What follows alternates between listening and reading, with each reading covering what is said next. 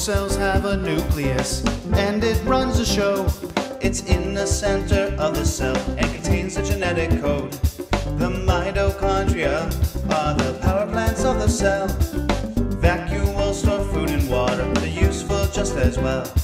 Cells, cells, cells, cells, the building blocks of life. Cells, cells, cells, cells, the building blocks of life. They're in your pet and in your knees, in your toes and all the trees. Cells are in your families. Cells, cells, cells.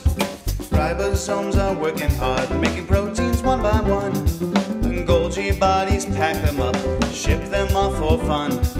The endoplasmic reticulum carries proteins carefully. The lysosomes are janitors, clean the cell for free. Cells, cells, cells, cells, the building blocks of life.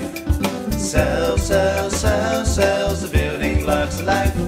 They're in your pet and in your knees, in your toes and all the trees. Cells are in your families. Cells, cells, cells.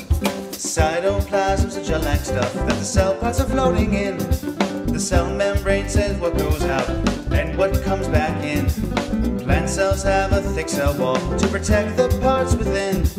Chloroplasts make all the food when photosynthesis begins.